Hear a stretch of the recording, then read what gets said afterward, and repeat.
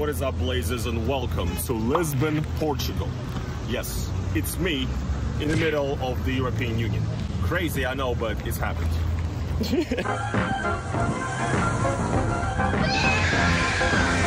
Yes, guys, check it out. I love San Francisco so much. Beautiful. It's amazing. So yes, guys, Portugal is the country that I'm moving to, and I'm currently here for about 2 weeks, and I'm, looking for an apartment, trying to settle in. And obviously, guys, yes, you know me, I'm the smartest person in the world, so obviously I've chosen Lisbon, the place with one of the worst rental situations in the world right now, because there's so much digital nomads and expats here, right? They're driving the prices up and making it crazy, and I've come in to join the pack, and yes, guys, I really hate myself. Yeah, guys, that is actually not a joke, because I did get here through a digital nomad visa, essentially from my YouTube, which is a business, which is a job. Believe it or not, guys, I work.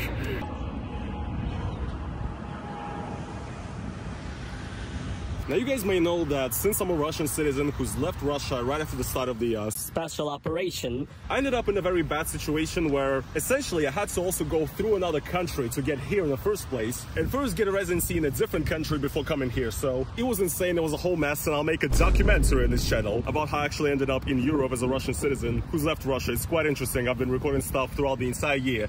But anyway, a lot of people probably are wondering why I ended up choosing Portugal as a place to move.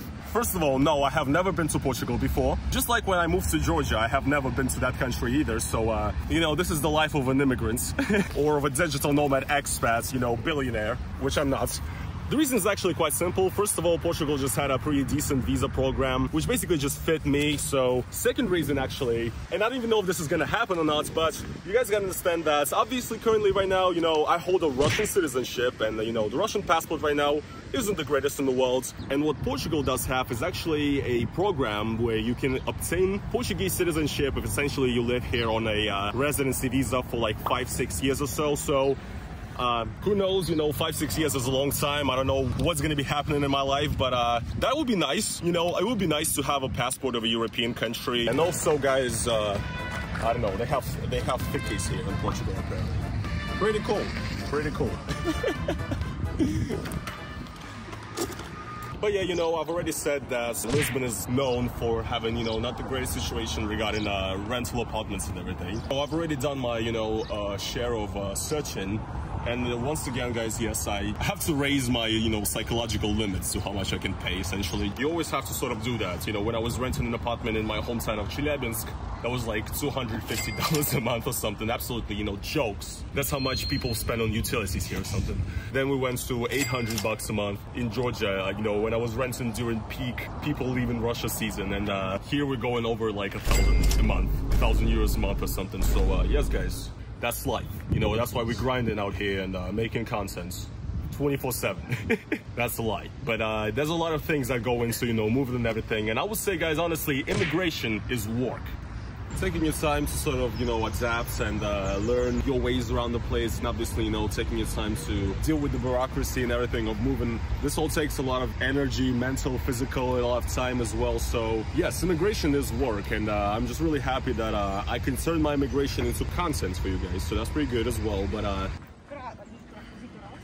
now, also, a lot of people have asked me, why did I even move to Europe in the first place? European Union, why is this such a big deal for me? Well, that was essentially my kind of goal from the start, because there's a lot of places to move in the world, Asia, Middle East, like whatever, you can go whatever. But I wanted to be in the European Union, first of all, because once again, I've been deprived of the joy of traveling to most of the European Union for my entire life. First time I ever went to the European Union, it was in 2019. But then in 2020, that basically stopped, and I've never had a chance since. So it's been my dream for a while now. And I actually wanted to be in a position where I would be in a European country and I would essentially have the freedom to take a plane, Ryanair, whatever, and fly anywhere. And also, obviously, for this channel, for the vlogs, that would be great. So what's not great for vlogs? These planes flying around. You can see it. No, I'm sorry, guys. Sorry for screaming. It's just that we had to pause off camera like 10 times now, because another interesting thing about here in Lisbon is that they have their airport pretty much right in the middle of the city center. Not really, but very close to the city. So you're going to be hearing planes quite a lot. So something to consider as well when you're renting your apartment. But yeah, it's kind of disrespectful, that might sound a little bit, but I almost kind of didn't care which EU country I'm going to end up in ultimately. And I kind of chose, where I'm going to move to based just on the visa program, essentially. But I like Portugal, I'm very excited to learn about this country, and you know, it's fucking beautiful. We're kind of far away from there, but yes guys, there's water and stuff, and there's waves and the ocean and everything. Cool stuff. You know, I haven't been out of Lisbon yet, but obviously, hopefully very, very soon, we're gonna be going on road trips and checking everything out. So hopefully I will learn Portuguese as well, because I just want to learn it for all the Brazilians to watch my channel. That's what I want to do, honestly.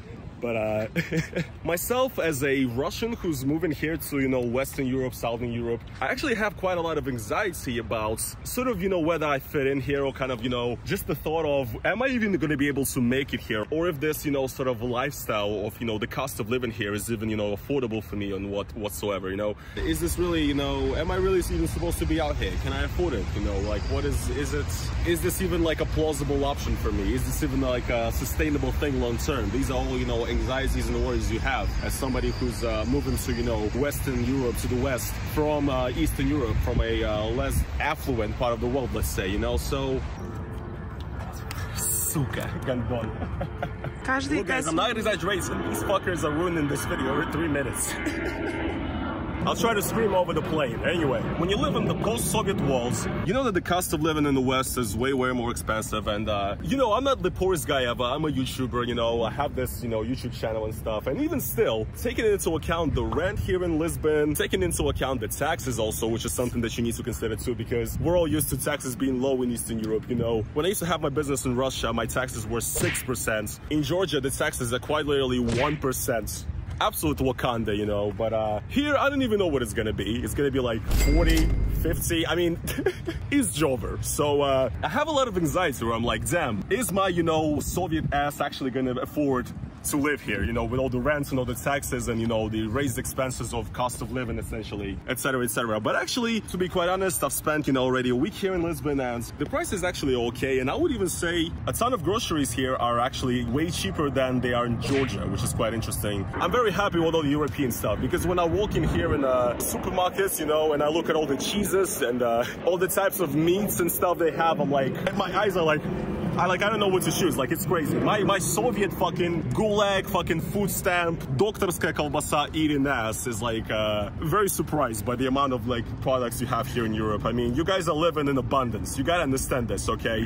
When I come here in a supermarket, I'm like, Jesus fucking Christ, this is insane.